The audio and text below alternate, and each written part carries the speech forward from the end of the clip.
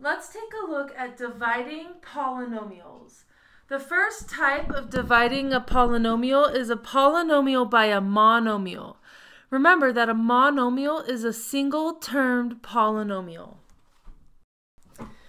So let's say I want to divide 8x to the 4th y to the 5th minus 10x cubed y cubed plus 8x squared y cubed.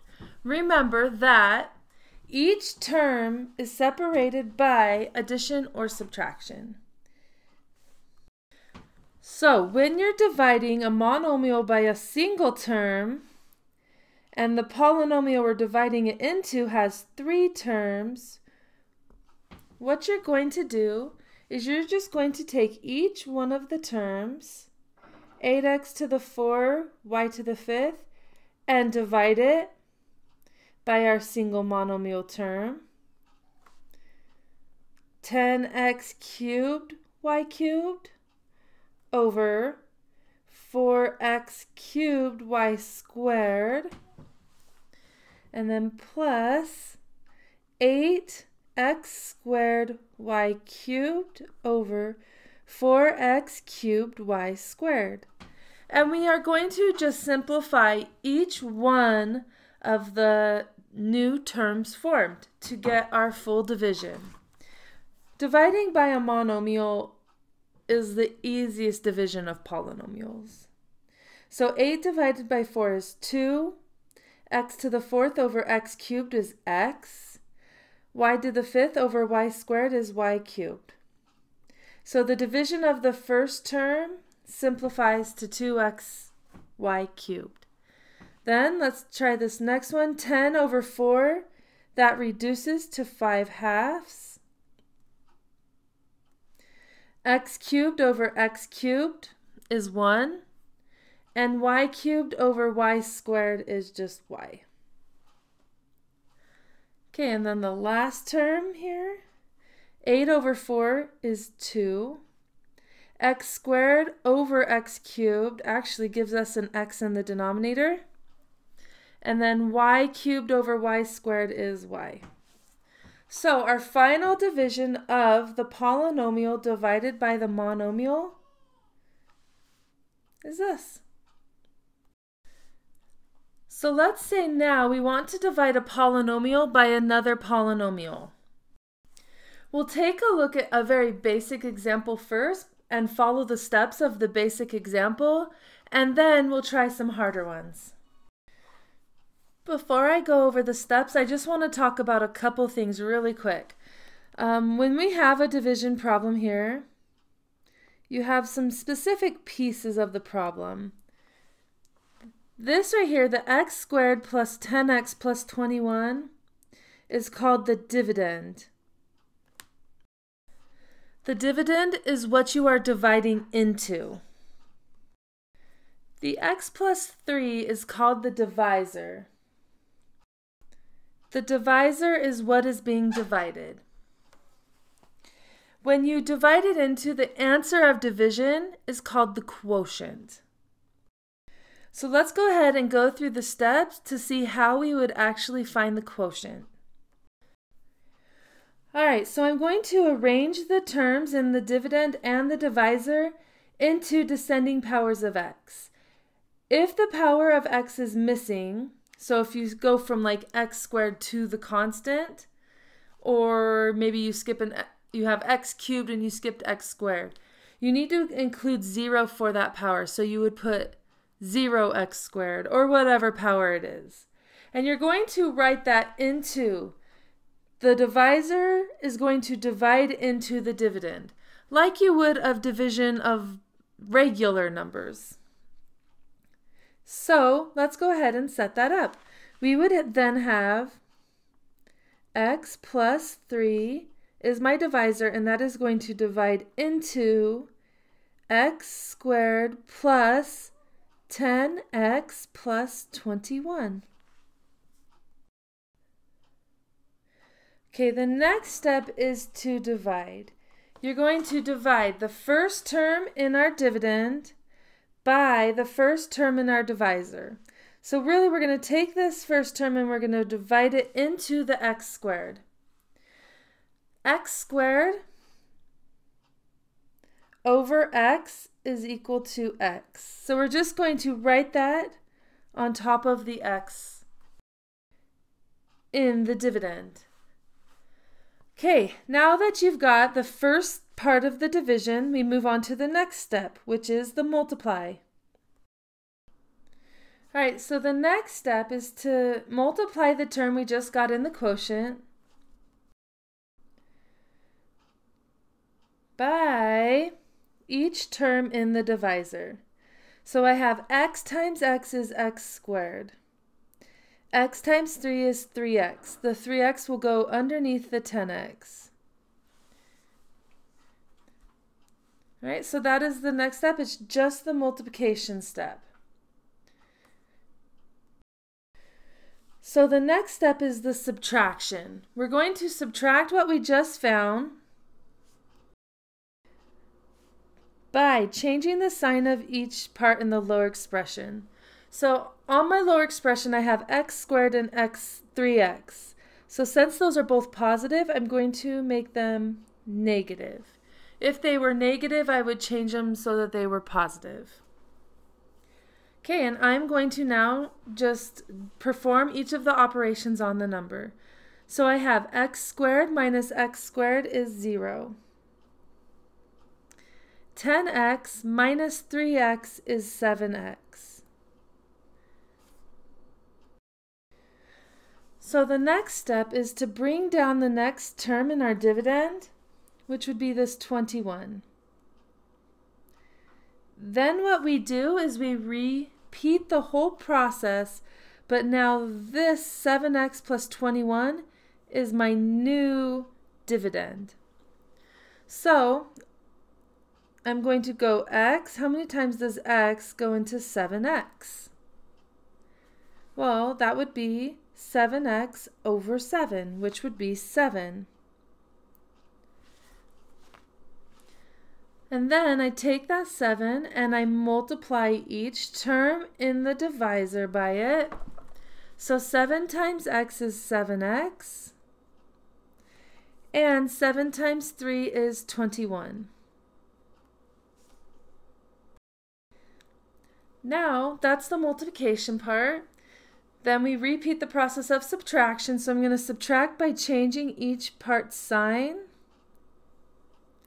7x minus 7x is 0. 21 minus 21 is 0.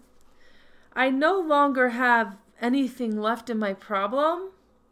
So that means that my quotient, my answer is x plus 7. Now, most of the time it's not, the divisor will not go in evenly into the dividend, so you will end up with the remainder. So let's look at step 6. So if you have a remainder left over, you write your final answer as the quotient plus the remainder, which would be given right about there, over the divisor, which is what you're originally dividing by. Okay, let's take a look at one more problem of long division of polynomials. All right, let's divide 3x to the 5th minus 3x cubed plus 4x squared minus 12x minus 8 divided by x squared minus 2. All right, to start out then, let's take our divisor, x squared minus 2, and we're going to divide it into 3x to the 5th. Then we have how many x to the 4ths? This is the trickiest part of the problem, is getting the 0x to the 4th minus 3x cubed plus 4x squared minus 12x minus 8. So this is a long one. So we start out the process by taking this x squared. How many times does x squared go into 3x to the 5th? If you're having trouble with that, just write a note to yourself, 3x to the 5th over x squared. and that ends up being 3x cubed. Then you'll take that 3x cubed and multiply each term. So x squared times 3x cubed should be 3x to the 5th.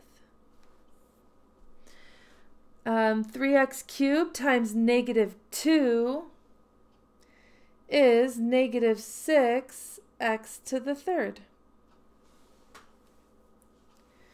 All right. After we do the multiplication, we change each one's sign to subtract, because remember, subtracting a positive means it's subtracting. Subtracting a negative means you're adding, so we're changing the sign. So this is a positive, so it becomes negative.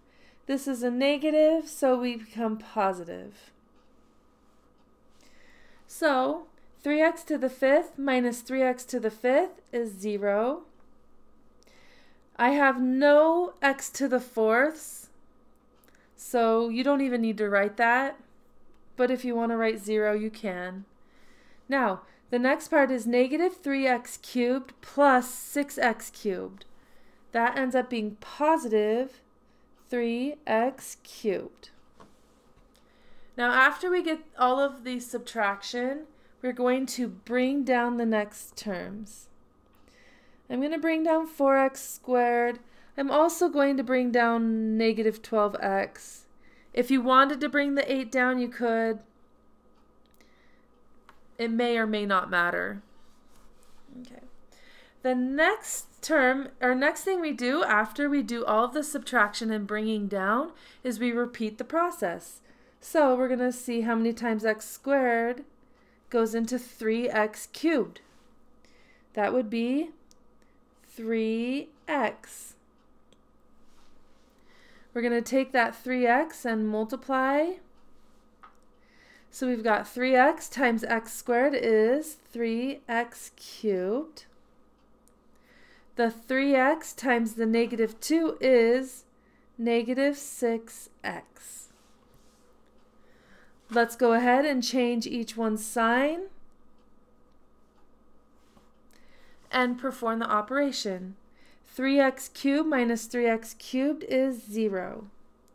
4x squared plus nothing is just 4x squared.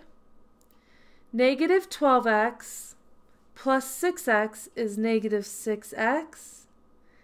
And then let's bring down the 8. Okay, you need to check and make sure that this x squared can still go into this value, the first term of your new quotient. If it can, then keep going. If it can't, then you have a remainder. So how many times does x squared go into 4x squared? That would be 4 times. Now the benefit to writing the corresponding term in your quotient over the dividend is you kind of know that it's going to be the stopping time pretty soon, because you can't go beyond however many terms. All right, after we get the 4, let's go ahead and multiply the 4 by each term. So 4 times x squared would be 4x squared. These two must be the same number if you've done the process right. 4 times negative 2 is negative 8. We're going to go through and change each thing's sign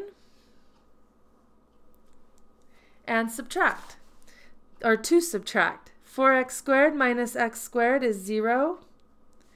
Negative 6x plus nothing is negative 6x. Negative 8 plus 8 is 0. So what we now have is our quotient